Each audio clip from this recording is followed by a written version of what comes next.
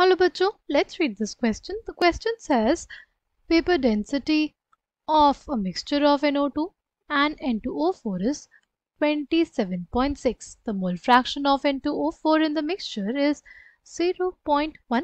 Option B 0.2, option C 0.5, option D 0.8.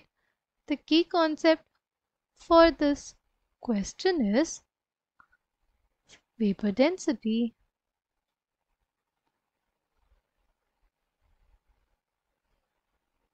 into 2 is basically equals to the molecular mass, right?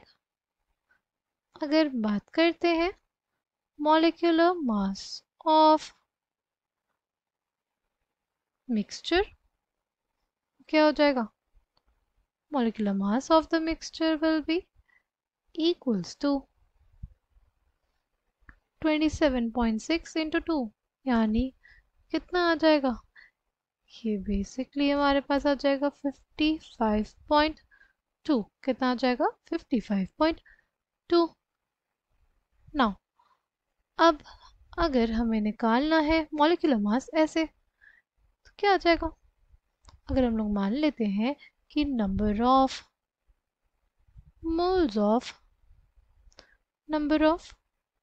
Moles of mixture कितना है? Number of moles of mixture is equals to 1 मोल, ठीक?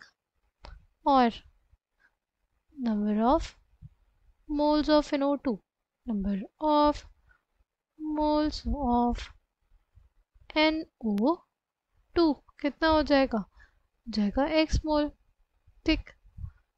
तो हमारे पास number of moles of N2O4 will be equals to 1 minus x moles, ठीक?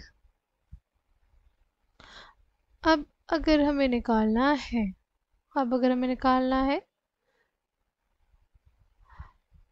कि क्या हो जाएगा हमारे पास x की वैल्यू, तो 1 minus x which is basically the number of moles of N2O4, उसको मल्टीप्लाई कर देंगे किससे? 92 से, which is the molecular mass of N2O4 plus x into क्या हो जाएगा? 46, which is the molecular mass of NO2. ये किसके बराबर हो जाएगा? ये बराबर हो जाएगा 55.2 के. आ जाएगा कितना? 92 minus 92x plus 46x is equals to 55.2. आ जाएगा 92 minus 55.2 is equals to 46x. हो जाएगा 36.8 बाय 46. x की वैल्यू कितनी आ जाएगी? x की वैल्यू हमारे पास आ जाएगी 0.8, राइट? ये हो जाएगा क्या? Number of moles of NO2, ठीक?